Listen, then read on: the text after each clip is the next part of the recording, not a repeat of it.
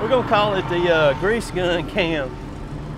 As a lot of y'all know, we don't use any electric grease or any pumps or anything like that.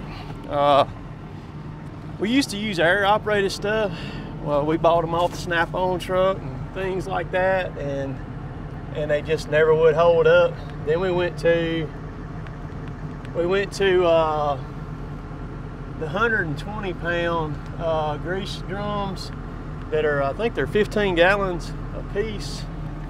And we used them for years. We had hose reels that had, you just pulled the hose off the reel and then it retracted back up. And those were good, they worked pretty good. And they were Lincolns. The biggest problem with them is the waste of the grease. If you have guys that grease till the grease comes out like that right there every time, you're wasting it.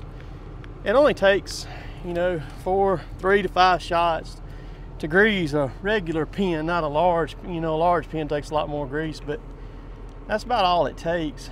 And you start pumping that grease out, you know, to where you see it, you have just wasted that. It's no different than just pulling money out of your pocket and throwing it on the ground. That's basically what you're doing when you do that. But we like to hand pump it because you can feel it.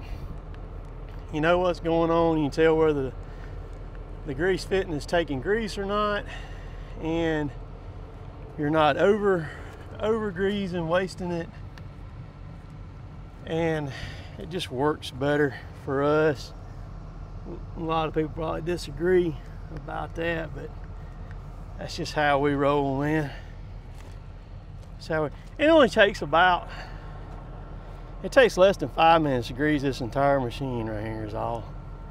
It don't take long at all. It's gonna fly messing with me. And then the other thing too, if you use a powered gun, you got more weight there, and